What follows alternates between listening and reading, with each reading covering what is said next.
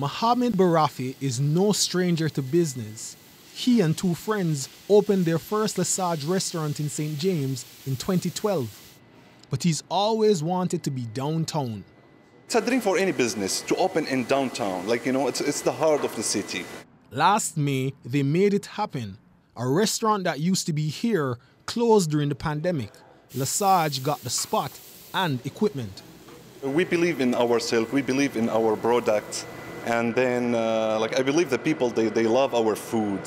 And then, we always get, a comment, why you don't open your second location. So, it's motivate us a lot to open.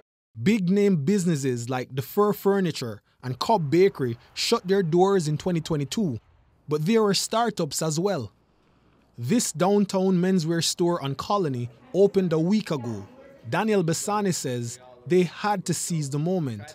Rarely do you get an opportunity to push the needle forward for the city in terms of opening up a concept like this. So we were undeterred. 2022 wasn't all bad news for businesses in Winnipeg. Joe Carnelson, head of West End Biz, says in the West End, they saw more openings than closures. At the start of the year, there were 862 businesses, and by mid-year, 872.